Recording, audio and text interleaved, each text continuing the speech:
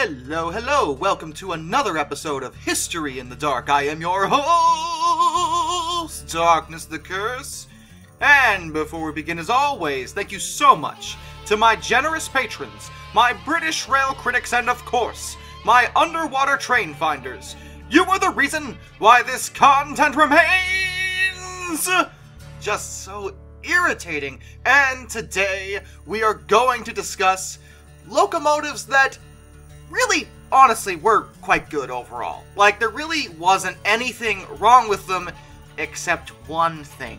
There was just one little irritating, annoying constant about them that made them not bad at all.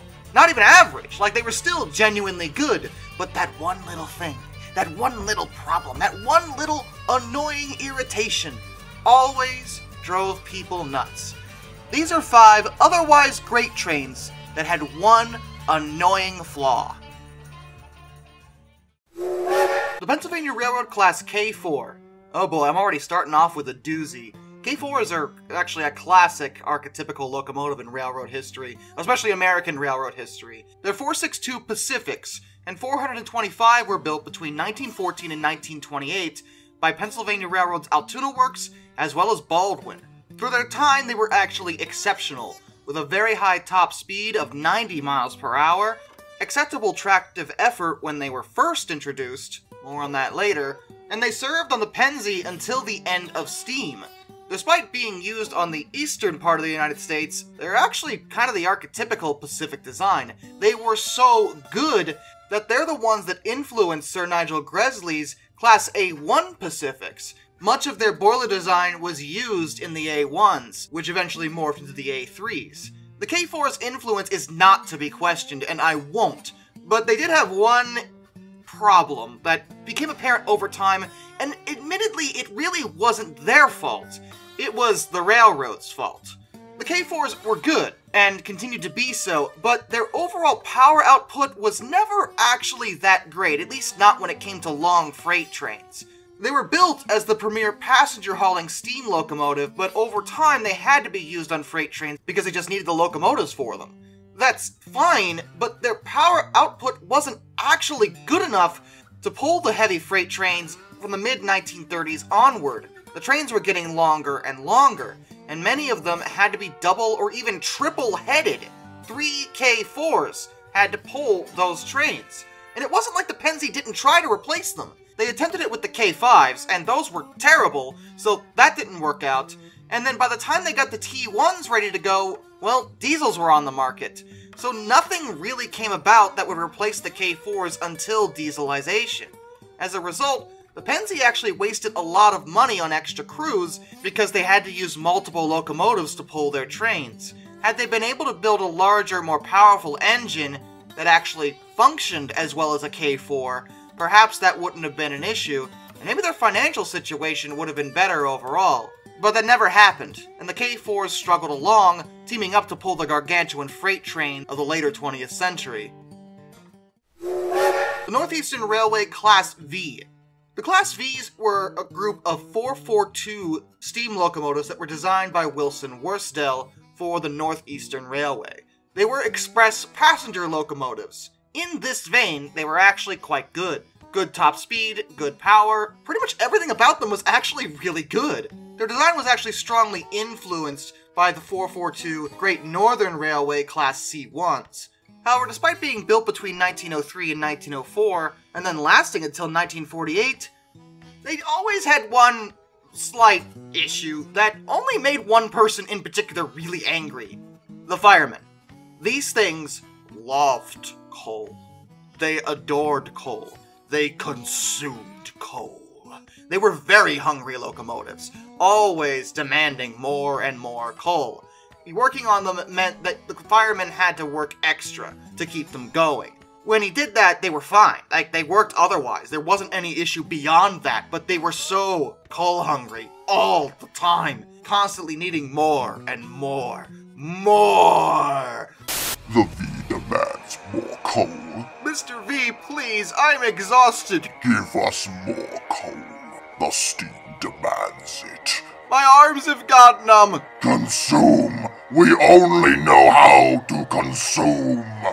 However, outside of that, the Vs were actually very good. They were only withdrawn because they eventually became obsolete after a while. Sadly, not a single one was preserved.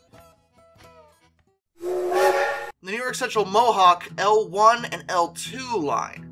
The Mohawks were 482, well, Mohawk type, but they were actually called mountains on other rail lines. For their time, until the end of steam, they were actually extremely good, able to pull long heavy freight trains, and even passenger trains on occasion.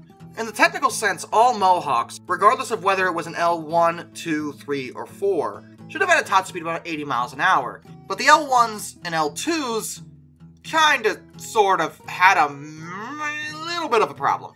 That actually restricted their speed to only 60. What was it? Well, they were unstable at higher speeds. This was due to the design of their reciprocating gear. It made their four-wheel leading truck better at distributing the locomotive's weight. And that's great and all, but this put the L1s and the L2s at kind of a risk of derailing, which really would have been bad. Like I said, they had to have their speed restricted due to this fault, and it wasn't resolved until the L3s. They and the L4s had the reciprocating gears redone. This eliminated the fault, and they could go at their max speed. Only 2 Mohawks wound up preserved, because this is New York Central, and scrapping steam locomotives was kind of what they do. 2933 was used as a stationary boiler until a request by the Museum of Transportation in Missouri was granted, and she was sent there. 3001 was actually sold early on to the Texas and Pacific Railroad. They saw fit to preserve her, and now she sits on static display at the National New York Central Railroad Museum in Indiana. The British Rail Class 33. No, I'm not making another joke about this again. We don't have to acknowledge it. If we don't acknowledge them, they don't exist. It's okay. Just pretend like it's any other locomotive under any other railway. It's fine. Built between 1960 and 1962, these diesel electrics, well, based on that timing, you might think they were really awful, but the 98 Class 33s that were built, they're also known as Cromptons, were actually extremely good. They're so good, in fact, that 3 of them are still in service now. 24 of them are preserved. They've seen a tremendous amount of fanfare, and they're very popular among rail fans in the UK. I really have nothing bad I could possibly say about them. In terms of performance and reliability, there really were no major problems. They worked great, and continued to do so for many years. Still, now, literally, as we speak. So what was their minor problem? What's the one little thing that was an issue? Well, to be fair, it had nothing to do with their actual inner workings. Like I said, mechanically speaking, they were fine. It was the installation of an ETH, an electric train heating system. This system worked at a DC voltage of 800 volts and had a generator capacity of 235 kilowatts. As a part of their design, they actually weren't given steam heating boilers. They were expected to pull freight, but eventually they wanted to use them on passenger service during the winter. They needed some way to heat. ETH was new at the time, and it had a lot of things that could go wrong. Things that actually affected the operation of the locomotive sometimes. Electrically speaking, it was actually put together in kind of a weird way. The main traction generator was separate from the heating generator, but they were both built mechanically as part of the same machine. On paper, this was actually great. ETHs are lighter than steam boilers, so this actually allowed the diesel's fuel capacity to be increased from 500 gallons to 800 gallons. That's all well and good, but anytime something went wrong on these things, it was electrical, and it was to do with the ETH. They were early designs, and they hadn't quite worked out the kinks yet. This tended to cripple the locomotives at times, when otherwise they would have been alright. It didn't help that they were installed at a time when most of the coaches didn't actually use ETH. They hadn't gotten around to making coaches that used it, so its purpose there really was meaningless. They were preparing for the notion that ETH would become a standard, but it hadn't yet. So they're introducing mechanical problems that otherwise shouldn't have mattered because the ETH wasn't even doing anything! But hey, they worked it out, and otherwise the Class 33s continue to work in service, and are actually very good. The General Electric U30CG. I had to weigh putting the U30CG on this list, because I almost wanted to put it on worst trains ever, because its little nagging problem is alarmingly similar to another locomotive used by Amtrak, the EMD SDP40F. And I don't know if I can call it a little nagging problem. The only reason it's little and nagging is that Santa Fe caught it very early before it became a massive issue. And to be fair, in their original form, they're actually alright. The U-30CGs are mechanically identical to General Electric's U-30Cs. All they really did was give them car bodies and a wide cab. The purpose of this was that Santa Fe found that they really liked the U-30Cs, but they didn't look like passenger locomotives. And at the time, this was in 1967 when these were being produced, they still ran passenger trains and wanted them to look aesthetically like passenger trains. So General Electric created the U-30CG.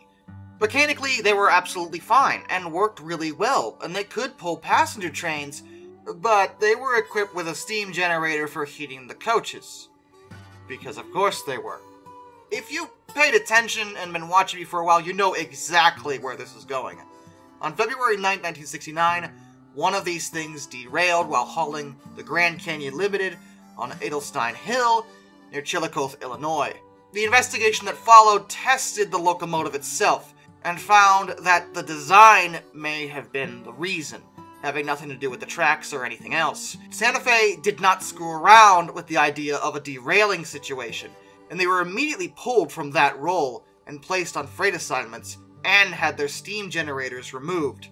Since they were originally built from the U-30Cs, which were freight units, they were absolutely fine in that role, and served until 1980. But it's just another lesson that we always need to take the physics of water into account whenever you're designing anything. Water's pretty heavy, and when it sloshes, it can make an interesting motion that sometimes locomotives can't account for. Fortunately, this never resulted in anything catastrophic here, although sadly the U-30CGs did not actually survive into preservation. All 6 of them were scrapped by 1981, which is unfortunate because I think otherwise they are beautiful looking diesels. Absolutely phenomenal design in terms of aesthetics. And with that, a special thank you goes out to all my underwater train finders. Thomas Ward, Lord Captain Von Thrust III, Some Dude 267, Orange Glass, Joshua Long, Ohio Trucker 1, Royal Hudson 2860, Lord Hoth 444, Arthur Roy, Benjamin Owens, Panzer Kitson 131-232, Mr. Black Rose, Master of None, Josh Johnson, Lock Kraken, Twin Fox, Dimeblade 17, and Anzac A1. Till next time, this is Darkness, individual fond farewell.